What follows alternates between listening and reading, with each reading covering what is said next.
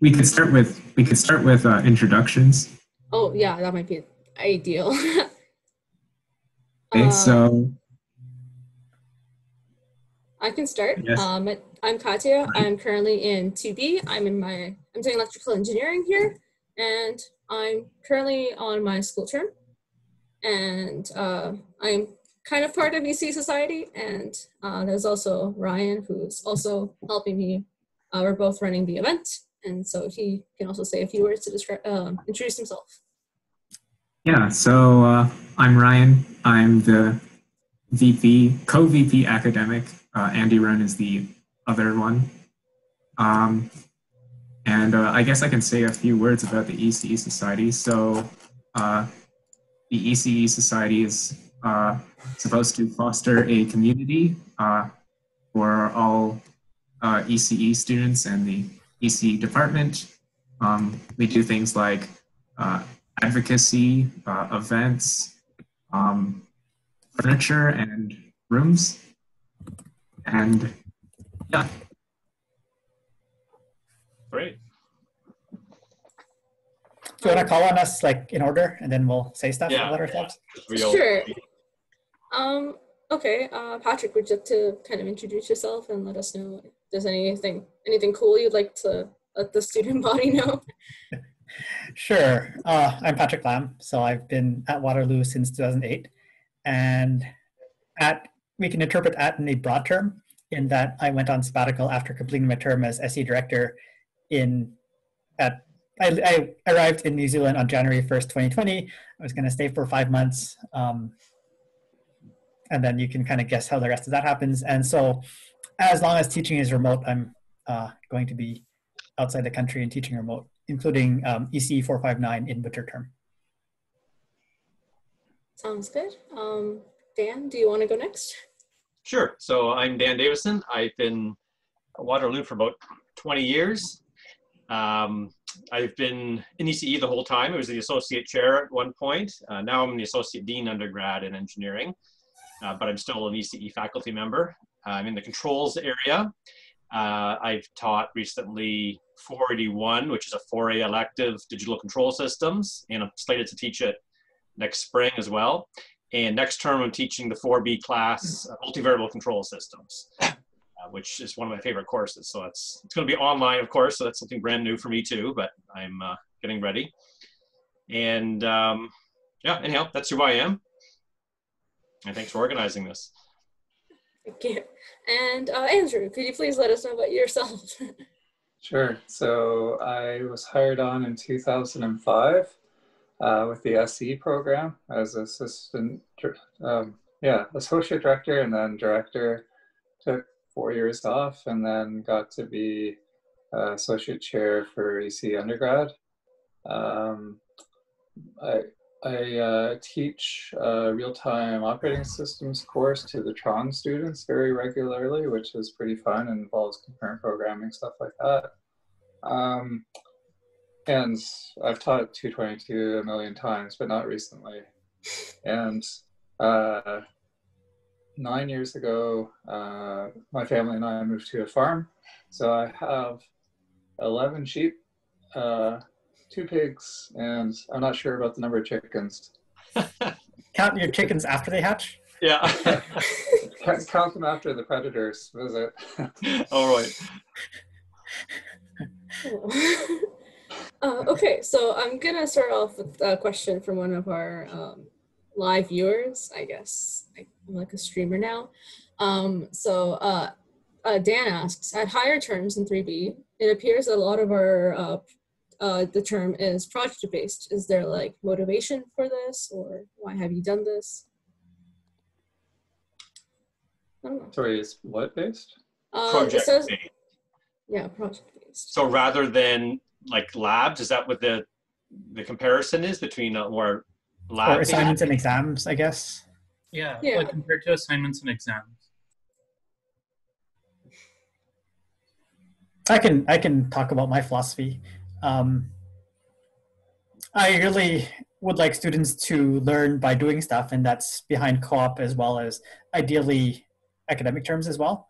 And the best way to learn stuff is by doing projects at higher scope. So you have more room for creativity, more room for engineering design, and it's sort of more work intensive to grade and to set in some ways, but I think it's more rewarding to work on projects, or at least more educational. It's definitely more educational, I think, and I hope it's more rewarding. But there can be downsides, right? Like some students don't function quite so well in an unstructured environment, and they can flounder without lots of help. And we've had lots of projects in 3B specifically, like going back decades. Even though the curriculum has changed, it seems that's always a term with lots of projects. And some students put in so many hours into the projects, like they overdo it, and they report like almost burnout. But that's usually because they're really into it as well, right? Like the projects, as Patrick says, the projects definitely lead to the sorts of things you can't do in an exam setting. 2 or 2.5 hour exam, you can't do much. You can do a lot in a 20 or 30 hour project. So it's kind of trade-offs. Not everyone, flourishes in every environment. So we do try to have a good balance everywhere, in all the programs. Same with like labs. I remember when I was a student, hands-on labs, they never worked for me, not once. Every lab was just a bummer, and I always were rushed, never had time to think. I like the things where you had offline, lots of time to think, go very carefully through things, not just flying through a lab.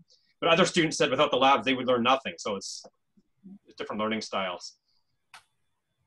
I think also 3B has been changing regularly for about 5 years now. The latest version of 3B, which hasn't actually run yet, it has, for the computer engineers, it has computer architecture, which is definitely a project course where you make a pipeline processor from scratch. But the other courses I'm looking at, compilers, database systems, networks, I think they're more assignment-based from what I know. But the current 3B comp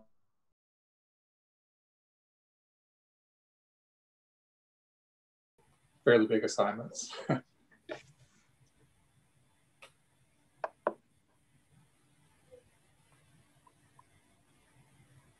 that the only question?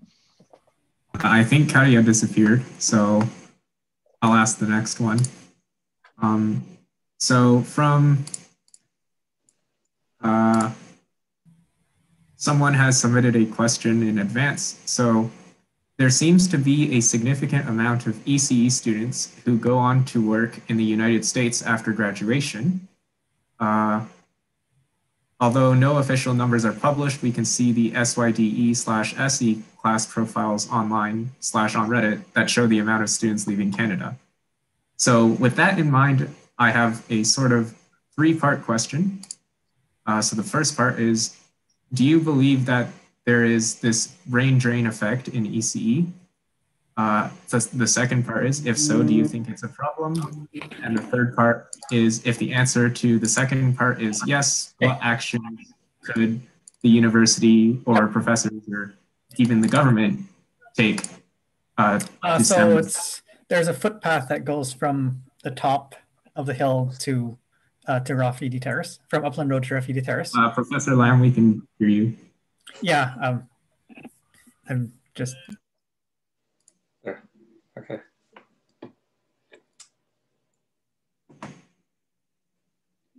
You okay. That's the question? Sorry, that's a good question. Yeah, go ahead, Dan. Yeah, I was going to say, this is a very long-term issue, right? And very real, I would say. Everyone is aware of the huge, I don't know if the word drain is right, but it's certainly a big net flow from Waterloo to Silicon Valley area. And it's been like that at least 25 years. You asked many questions there. Is it good or bad? It's mixed. You know, for the individual students who go, it can be great. They gain massive experience. It's good for the university to get all that exposure down there.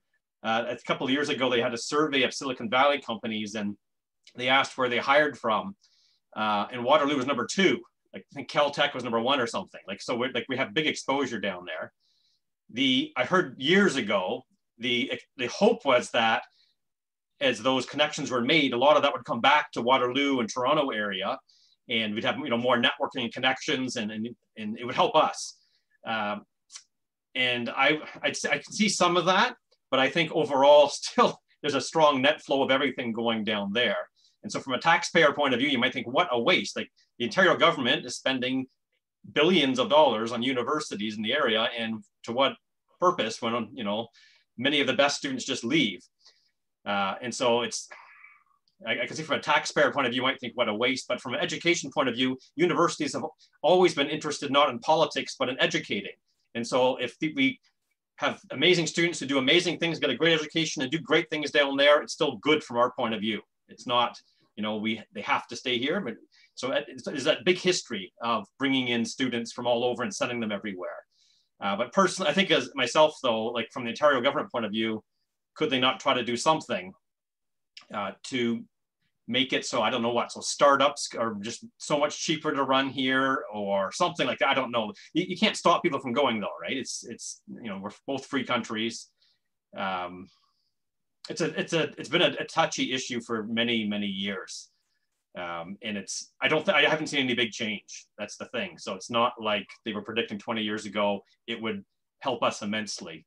Google and companies set up little satellite campuses here, but those are often, you know, sort of cynically, those are often so that they can take our best people, sort of, you know, try them out here and then send them down to the States. So it's, they're just not necessarily because they really want to have a massive presence here. So that's my perspective on it. I can see sort of multiple sides and some good things and some bad things. Like many of these complicated issues, it's not cut and dry. Anyhow, that's my perspective. I don't know if anyone else has input. Back when I was directing the software program, which would have similar issues, yeah, a large percentage were going down to the States, maybe 80% of grads. But quite a few had plans to return at some point, maybe in 5 years was kind of the number that I heard. And there has been an increase in software companies in the area in Toronto. There was a PagerDuty, I think, is that what it's called? Can't remember. Anyway, they opened a pretty big office in Toronto, partly because the founders were from this area. So yeah, I'm hoping it's improving a bit, but yeah, it could just be a cynical try somebody out and ship them south. Yeah. I actually have the graduation survey from this past winter in front of me, and it looks like it's definitely more of an issue for computer engineering than electrical. So for the electricals, the majority were expecting to be in Ontario, but outside the Waterloo region. So I'm going to guess that's mostly Toronto, maybe a bit in Ottawa. Some in the US, so like 28 plus 9 plus 2 would be Canada, and then 17 in the States.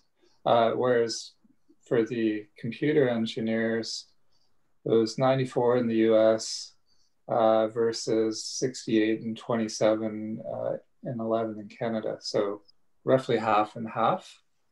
So it's not quite as bad, I think, with the comps for some reason as with the softies. I don't know why that is.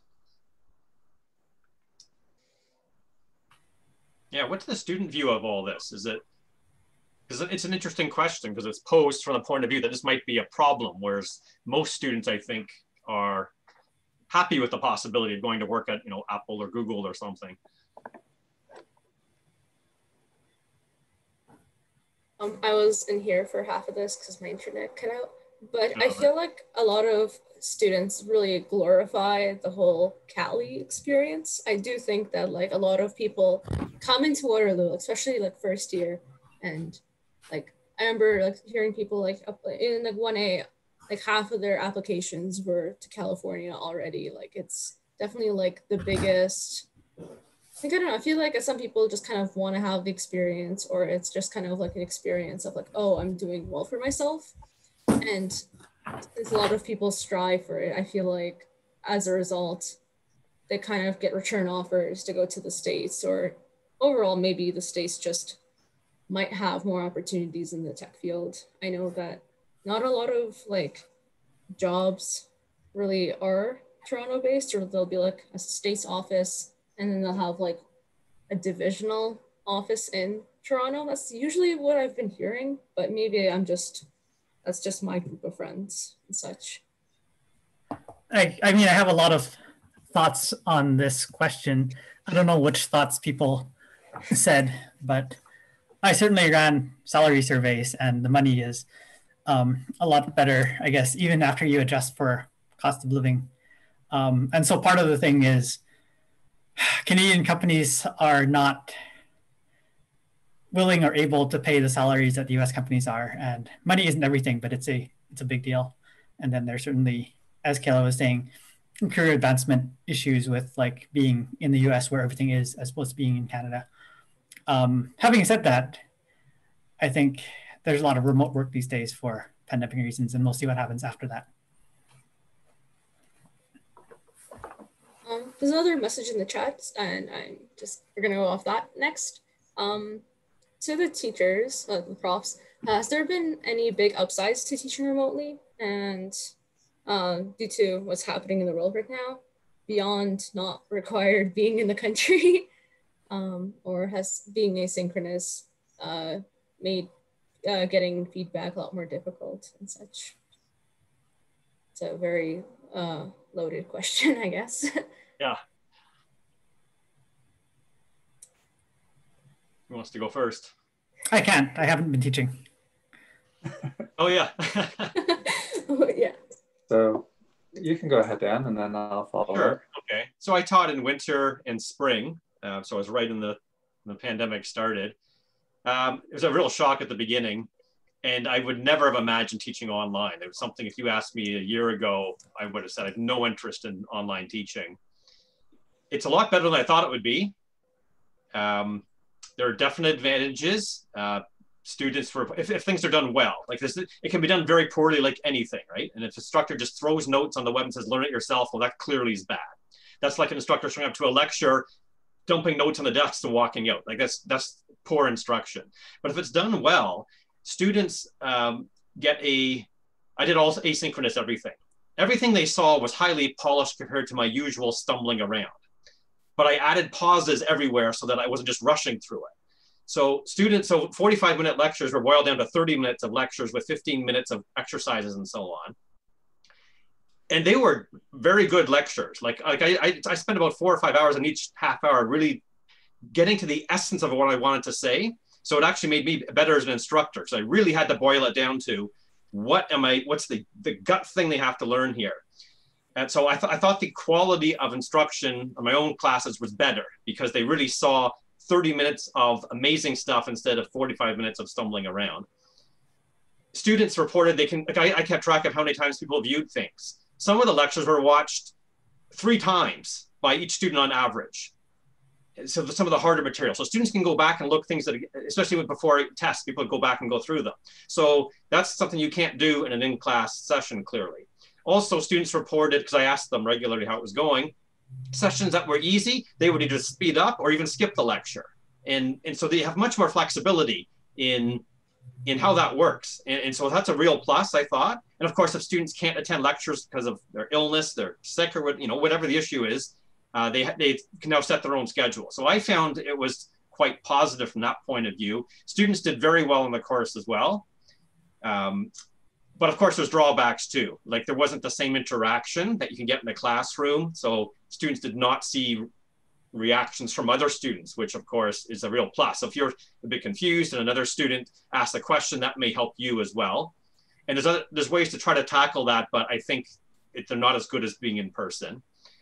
There's other drawbacks, like the online testing is not as good as in-person testing. And so the professors have to try to either be clever, make trickier exams or randomized exams and things like that. Some students, cheating went up. So there's problems with testing in an online environment, whether it's synchronous or asynchronous. But there's other advantages too. In my class, I had students from other universities attend who just wanted Waterloo to get a few credits. So all that stuff, which suddenly we're opened up to the world. And so they're like, the instructor doesn't even have to be literally in the country. So I'd say overall, like everything, it was a mixed bag. And I think in the long run, we were talking about this at the faculty level, there's a very strong idea that teaching is not going to go back to normal ever. This has opened up something which we would never have. Again, if a year ago you said we have a long-term plan where, you know, we're going to have lots of blended classes and half the classes going to be online, it would never have happened at Waterloo. It would have taken 50 years. Well, now it's happened in 1 year, and we're seeing there's some pluses, and there's been a very strong desire to take advantage of the pluses of the online teaching, but also the advantages of the in-person teaching. So the blended classes means, for example, some of the more easy standard lecture stuff, watch that online. Come in for labs, for discussions, for sessions dealing with the harder material.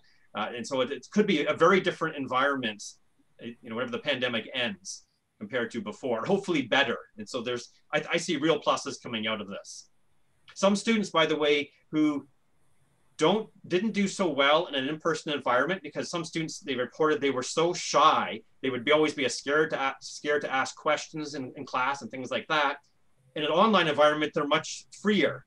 You know, it's more anonymous, and so they actually participated more in an online environment than they said they did in an in-person environment. And so for some students, they actually flourish in an online, but many students didn't. Many students reported they were not doing well in surveys. They just collapsed without having that classroom environment. So it's interesting that some students have gone up in their experience and some have gone down. And same with teaching. The online teaching, anyone who's taught online realizes it's a huge amount of work. It's huge. I put in, as I said, 4 to 5 hours per lecture versus usually I put in 2 hours, 1 hour to prepare and 1 hour to teach for a class I've already taught 10 times. So it's very time consuming. And some students reported they took a lot of time to learn the same amount of material too. But maybe they learned it better. Marks went up last term about 10% across the board. So it's a very complicated picture. Good, excellent question though. Andrew. I think a lot of the same things. So I taught in the summer and I'm teaching the same course again in the fall. And a real plus for me is that I've been able to reuse like 99% of my lecture videos. Thankfully, I didn't put any dates in them. My wife's actually doing a couple of courses right now, and I noticed they say what day it is, and I just scratched my head at that. But anyway, so for myself, I had always worked either at the board or with a document camera. And so when I had to transition to online, I knew that PowerPoint had never been good for me. I get poor reviews when I do try to use PowerPoint. Just for whatever reason, I'm better off writing and talking. And so I explored a number of options and ended up trying to do kind of the Khan Academy style. So writing on a tablet, colored pen on a background and talking. So the investment was really pretty reasonable. I just bought an 8th generation iPad for maybe $600. I bought the Apple Pencil for whatever, 120 maybe, and a microphone. And yeah, microphones are important. I didn't get a super expensive one. This is mine here. It's a condenser microphone, so I think that means it's more directional. I'm not an audiophile. Anyway, and what Dan said about the amount of work is true. So I estimated, all my lectures are on YouTube as well as Learn.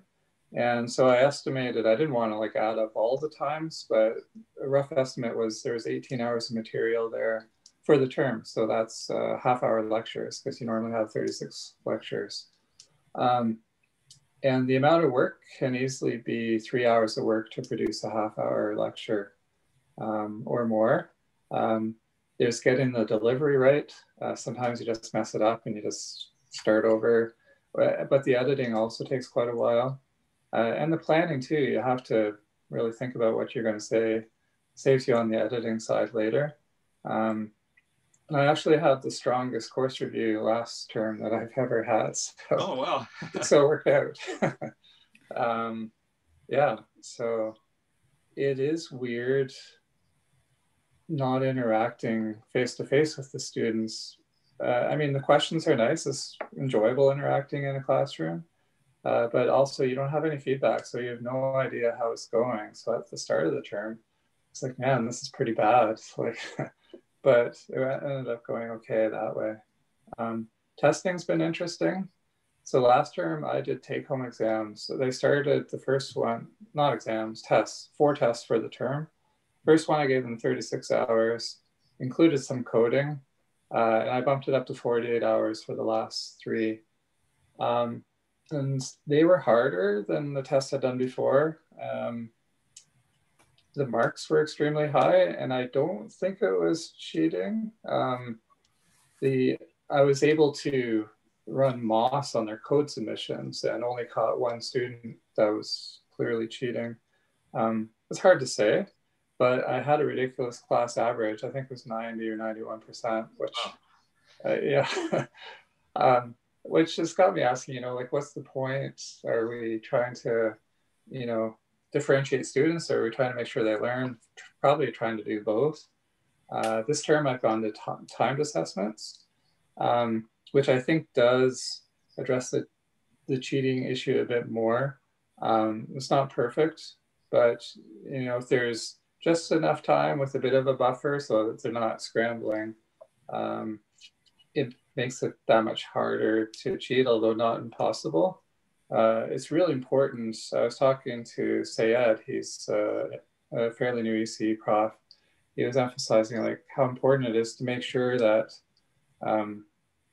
we do everything we can to eliminate cheating, because the majority of our students, we would assume, are not cheating. And for them, it's really unfair if 10% of the class are getting together and doing their tests together and skewing the results.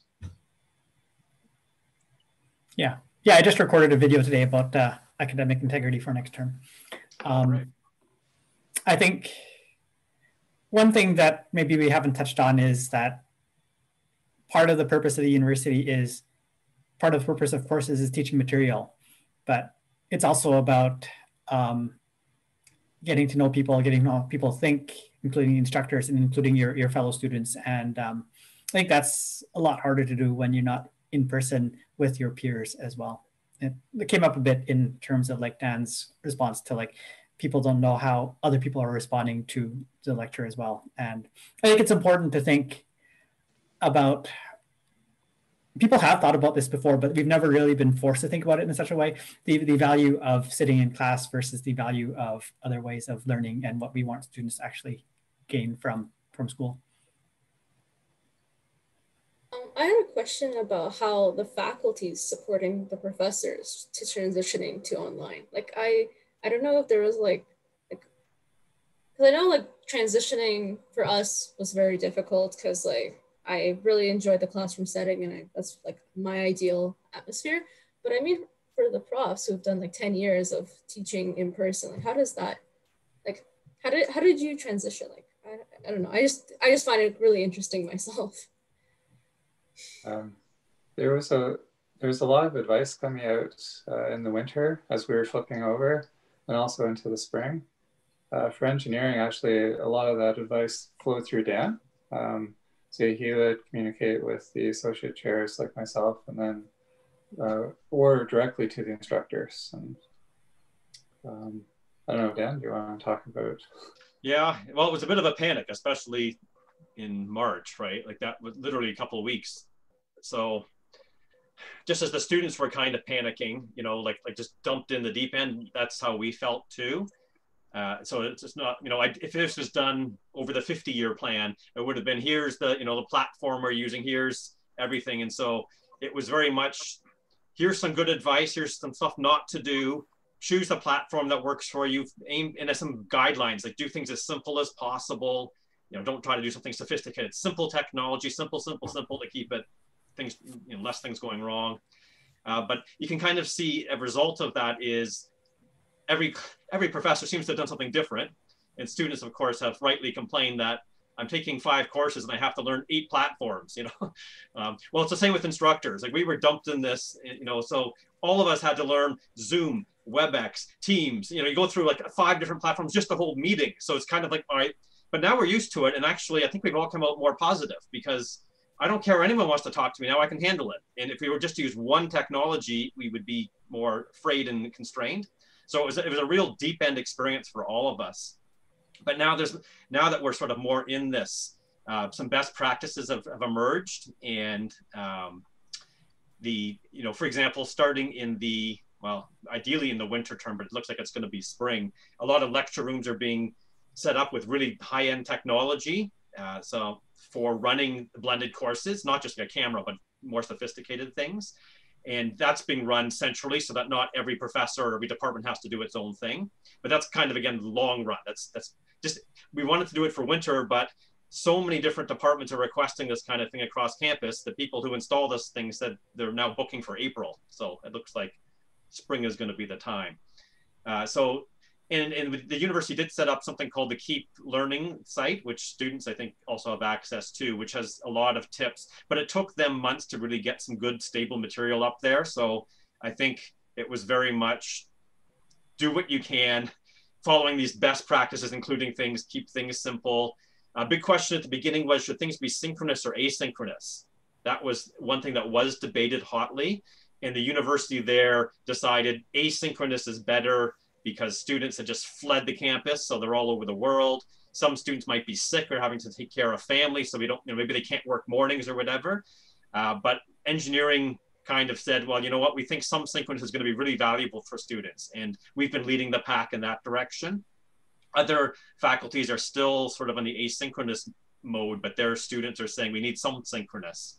I think that all survey results have shown a mixture is ideal. No one wants synchronous 24 hours a day, but no one wants 0 hours a day. It's nice to have some structure, but also some free time to organize yourself. And I think engineering actually has hit overall, perhaps unintentionally, a pretty good mixture of synchronous versus asynchronous.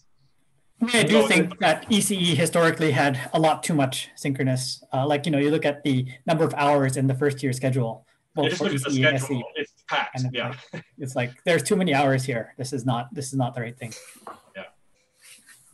So that's an example of something that could change in the long run, right? We're not going to come back in spring or next fall and say, okay, just throw away all that online stuff, all the hundreds of thousands of hours of work, just throw it away and go back to the old stuff. It's not going to happen. Right now, there's investments in technology and learning that, you know what, there are some advantages of not, for teachers as well, not to have, 5 hours a week of contact time, or down to 2, and maybe do more stuff online or more small group things. And so I'm actually quite optimistic that overall, the education experience will be better after the pandemic. This is a very unexpected change in the way teaching is happening. One thing from my position that has been difficult is managing workload and trying to balance, spread it out, but also keep it down. And that's been a subject of discussion, I think, at the faculty level, but also at our department meeting last week. The Undergrad Studies Committee was proposing some rules for next term. One was that, each course should have at most 1 deliverable per week, and preferably less than 12 over the term, maybe 8. And one thing that we're borrowing from civil and environmental engineering for next term is that we're going to negotiate a day of the week for each course for their deliverables. So a course can only do one thing once per week at most. That should help balance it. It won't be perfect, but that seemed to be well received. Another issue is that like Dan said, not all instructors have done the same thing. In fact, probably nobody's done exactly the same thing.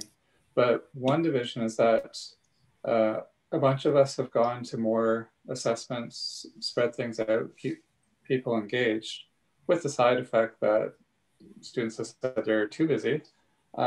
Others have kept a midterm and a final, which is tricky for academic integrity. But so an issue that we encountered this term is, we had 2 profs in one cohort having a midterm in the same week, which is fine. But what about the other 5 courses? They were still running lectures and could be having assignments. So we're going to look at that for next term. And courses, actually, we're going to be addressing this again next week at undergrad studies, but probably courses that run a midterm won't have any lectures in that week. And there won't be any labs at all that week. Courses that aren't doing the midterm exam combo that traditional way will still run lectures during the week, but not have any big assignments. So these are the kinds of things that we're trying to do.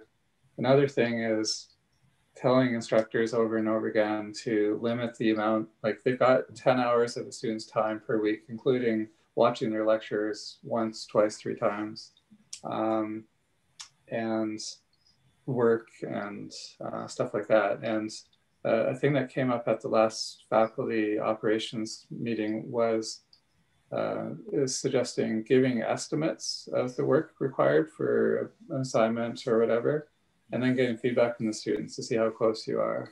That might help us. So we all care a lot about workload, especially I guess the ones of us who are here. I want to mention that this morning or this afternoon for you, the Dean Mary Wells had a town hall, and she mentioned that she had been at Waterloo before, and then she was dean at Guelph for a few years and came back to Waterloo. And she mentioned the 4th year students at Guelph were so excited and energetic, and the students at Waterloo just seemed kind of beaten down. Yeah. And I think we would like to try to avoid that as much as possible. It's a tough question. Mm-hmm. All right. So the next question we have is, historically, a lot of programming-based courses typically focus on classical programming as opposed to modern concepts in ECE. Has there ever been faculty interest in offering courses on more modern programming, i.e. modern C++, contemporary OS development, etc.?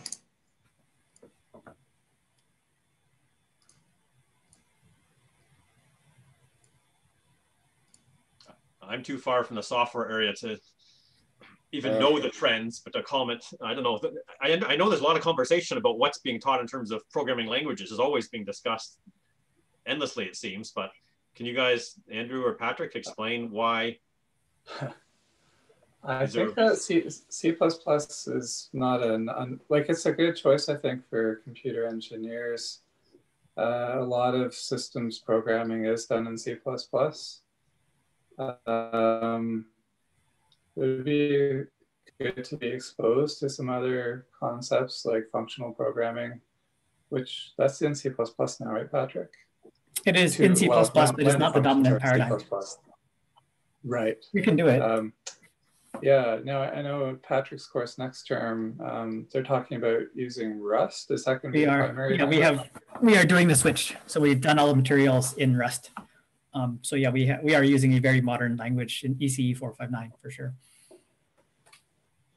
There's no course in the ECE curriculum that really talks about C++ in general, really. Like there's a course in the SE curriculum, CS 247, which has a fairly deep view of C++, but that is not the focus of computer engineering or electrical engineering. Now, we could do the CS thing and teach you Scheme in first year, but that might not work out so well for your co-ops. I'm curious what languages people would suggest. I mean, there's stuff like Haskell and Go. I would maybe address the contemporary OS development thing and saying, or maybe in general, it's like universities in general are supposed to be about fundamental techniques, right? And so the things you learn in ECE 350 are fundamental techniques, and the specific language you use doesn't matter so much. And that was kind of the case we felt for 459 as well, with C++ versus Rust, but we decided to go to Rust because it's good to have another point of view on things. Okay, I'm gonna read the question from one of our live viewers. Will the presence of newly created online learning materials affect future semesters? For example, once classes return to being in person, do instructors plan to provide the pre-recorded lecture videos as an additional resource for students who may have missed the lecture? I think Dan kind of alluded to that a bit, like, or maybe it's Patrick, reducing contact hours. Like, do we really need the 3 hours of lecture and the tutorial and such? Like, there's been a couple profs that have already been working with the flipped classroom paradigm, Dave Wong and George Freeman. I was always too weirded out by it to think about trying it.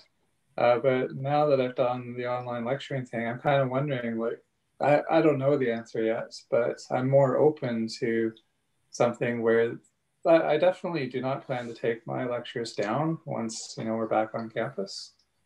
Why would you? Yeah. Huge effort to prepare them, right? Yeah. So I'm kind of leaning more towards maybe more problem solving in class, that kind of stuff. But I don't know. No promises yet. Yeah. Yeah, I've always had my lecture notes available for students. Like I don't copyright them and so on. They can do what they want with them. Same with the videos. So I have no reason to take them down. They're all on YouTube. And why not have a link to the most relevant lectures? One problem with lectures is that online, those become obsolete eventually, right? And I've already had to go back over a couple of lectures from the spring and do corrections. It is very painful doing a correction in a video. Like, it's outrageous how much time and effort is required if you want to make it fit in. It's far easier just to redo it.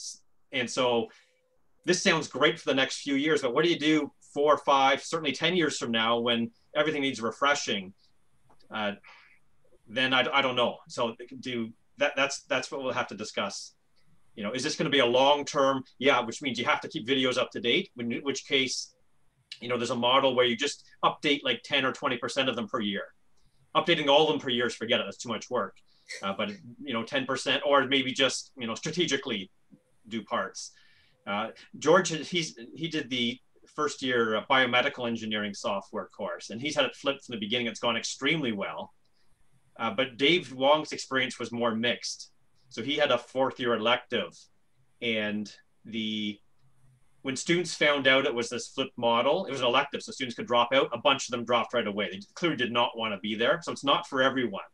It required it basically said, if you don't do the independent work, watching the videos beforehand and learning, don't come to class. Like, you're not going to learn, because I'm assuming you've gone through that, and the class we're then building on that, reinforcing it, doing practical exercises based on that. And if you don't know the material at all, forget it. You're going to just mess up the rest of the class. So it put more responsibility on the students, which you might say is very good, but some students didn't like that.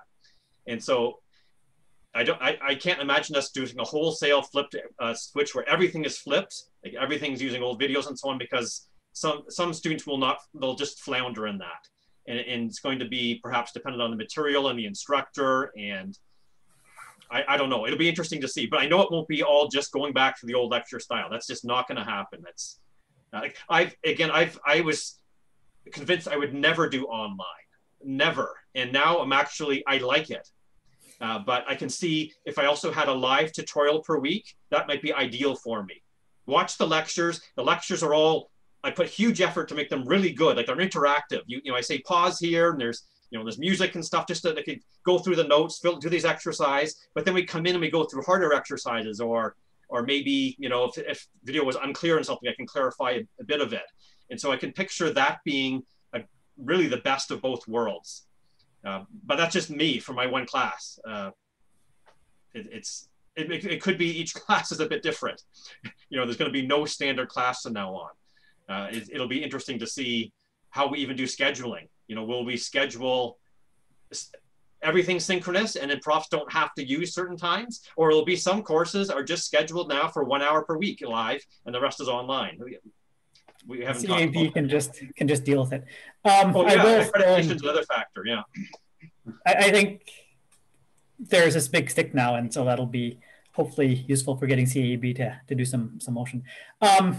Another piece of context is that, so I did grad school at MIT, and while I was there, some physics education profs were like, lectures are stupid, right? They're not active. People just sit there, whatever. It's not an efficient way of learning, right? And so they introduced this thing called TL, Technology Enhanced Active Learning. And so for first year, for freshman physics, basically ECE 105 and 106, instead of having traditional lectures, they would have these studios and you would go and solve problems with TA and prof help. And students hated that at that time because they were used to lectures and they were like, we actually like sitting like lumps for 3 hours a week and getting lectured at, even though it's ineffective educationally. So there was a lot of pushback to it at the time. Now that we've all had, everyone except for me has had online education, people will have different prior experiences with online learning. And so it'll be interesting times. The other thing about lectures, right, is like in my fourth year class, a lot of people didn't come. So that was the fact. So that's an excellent question that, that Martin asked. And I think no one knows the answer, but it'll be interesting to watch. I do have another question from someone who wasn't able to make it today, but do profs actually read like the Reddit pages? Because I know ECE posts a lot on Reddit, and so people just were curious if profs like read any of it or they saw like, I don't know, everybody just wonders.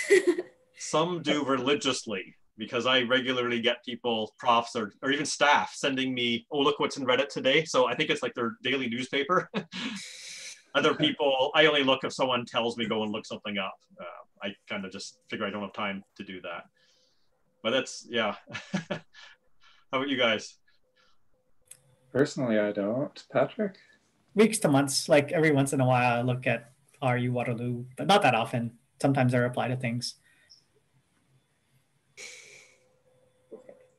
We are approaching 8 o'clock, and so if any of you have any like other commitments, I just wanted to kind of give like a little heads up.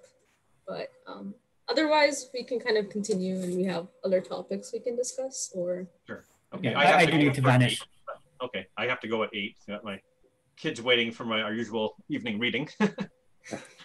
Ditto. Yeah. Okay. I have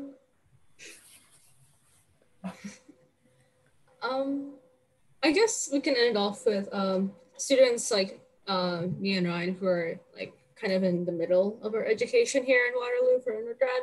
What are like technical electives and upper year courses? Like a lot of people kind of want to know what we should be when we get any, and like when we get to like where we can find like resources for them. Because it feels like you never kind of get technical electives or electives. Like only this term we managed to get, and that's because I think one of our prototyping courses had to be pushed back due to the pandemic. Right. Also, any suggestions on technical electives? Yeah, or like any cool ones or that you might recommend. We are all open. We like your input. 488 and 459. Courses, yeah. That's their courses. And Andrew, do we still have that website which has all the fourth year courses, like the electives and a little like recent course outlines for them? It used to be something. Yeah, it's tricky to find. I'm still kind of learning my way around our website. I'll see if I can find it quickly right now. You can always reach out to professors. Like I'm teaching 488 next term, and I've had probably 10 students from different programs reach out to me. I love that. I can tell them about the course, especially if they're wondering if their background is good or if they think this will fit their career, or maybe they're saying, this course looks interesting, but so does the other one. I can only fit one in, and I'll talk about the relative advantages. Like that's great, rather than just randomly choosing courses or something like that. So we can reach out to professors. There's an out-of-date webpage which says current as of spring 2017 if you search for technical electives. I mean, I could like advertise mine, but like it's like, huge. And so you'll probably find out about it anyway. So an interesting one for the electricals is the high voltage lab. So you actually get the opportunity to go into this lab where they test high voltage insulation and stuff like that. And that's done in very small groups. So, I mean, that sounds kind of cool. The lab burned down about 10 or 15 years ago and they had to rebuild it. It was a really long process. I would say that, let's see. Oh, there's Christoph's new course, Autonomous Vehicles. Oh yeah, that's very popular. Yeah. And Wojtek Golab teaches ECE 454 distributed systems, which is quite useful for people going into the software industry afterwards. I mean, the SE students who have a choice between the CS version and ECE version often prefer the ECE version of that course, in fact. And we're adding courses that are AI related. So we've always had two AI-ish courses. They both start with 457. There's 457A and B. And we just recently added a 457C, which is reinforcement learning. 457B is about like deep neural networks, convolutional neural networks, stuff like that. I know the, what do you call them? The keywords, but not much more than that.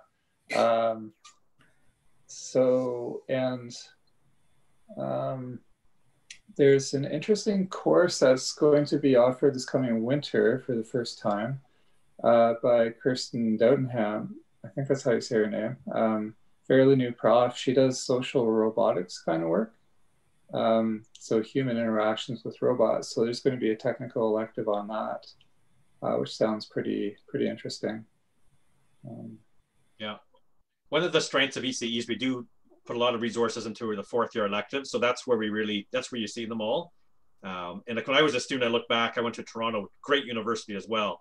But there it was just more standard stuff. And, you know, you chose 5 out of 10 or something. Here you choose, I forgot the number, 5 or 6 electives out of like 30 or something. And many of them take you further than you'd expect in an undergrad education. So for example, the high voltage lab that Andrew had mentioned earlier, like that's typically done in graduate school. Like being able to work in that environment is great. Unfortunately, because of the pandemic, you can't actually do a lab there, but they are giving at least tours of the equipment in small groups. And you'll learn the theory of high voltage engineering. The control course I have is actually modeled after a first-year graduate course I took at University of Michigan. I removed some of the math to make it simpler, but all the ideas are there. So students come out, and students then go either work at companies where they do control or graduate school. And I get feedback, you know, every couple of years saying, wow, you guys at Waterloo really, like the students come out really like advanced, not just, you know, being slightly exposed to things. And I think that's true in a lot of the courses. Like people take pride in really, you know, giving students the latest in the various areas. You can't go wrong almost with any random 5 assortment. Like you're going to get good courses in 4th year. Do you know about the robotics course, Dan, 486? Well, 486, yeah. So that's a more traditional robotics course. So a lot of focus on modeling robots, a bit of control, but it's mostly modeling, and they apply it to a humanoid robot in a lab. I don't think the lab's running though because of the pandemic, but that's the environment you use. So a lot of algebra and a bit of calculus? Yeah, there's all these conventions for how you can just imagine if you have to describe even a 2-link robot arm, like you're very quickly getting into sines and cosines everywhere. You just get tangled up. So it takes a while to develop all these standard conventions so that you can talk about an arbitrarily complicated rigid robot and how to model it and all the dynamics and the kinematics behind it, and then a bit of control at the end as well. That always had a fun lab. And so it's a huge problem with the pandemic, of course, is no labs. Like that's one of the huge drawbacks, which we are aware of course, but and that applies to 4th year courses too, unfortunately. Another course I think that's kind of interesting, maybe it's my leaning, is 455. It's embedded software. I think it was developed by Sebastian Fischmeister, who's got 1 or 2 startups in the area. Does a lot of research, and it's been taught recently by Carlos Moreno, who is a postdoc working with him. Rodolfo Pellizzone does real-time embedded systems. He's teaching it, so pretty strong teaching team anyway, if that's your kind of thing. All right, I guess that concludes the AMA. I just wanted to say thank you again for everybody, students included, for attending and It was really a fun time talking to all of you. I have never met Dan or Patrick before, but you guys are really great. And I'm kind of really leaning towards taking your for your courses. So definitely persuade me. Yeah. So thank you so much. And I don't know, I'll have Ryan say the last words on behalf of ECESoc. Okay. Well, thank you for attending. Thank you for participating. I hope we can do this event again, perhaps next term. Perhaps with different professors, or if you want, you can come back as well. Yeah, I think it's a great idea. I'd like to see it continue. Yeah, it was a great chat. Thank you. Thank you for organizing this. And it's nice to meet you both and all the participants out there. Hello. Yeah. Good. Thanks, Dan. Yep. Thanks for organizing this and for inviting me. Bye-bye. Okay. Bye, everybody. Stay safe. Have a nice Bye-bye. rest of the week. Bye. Bye.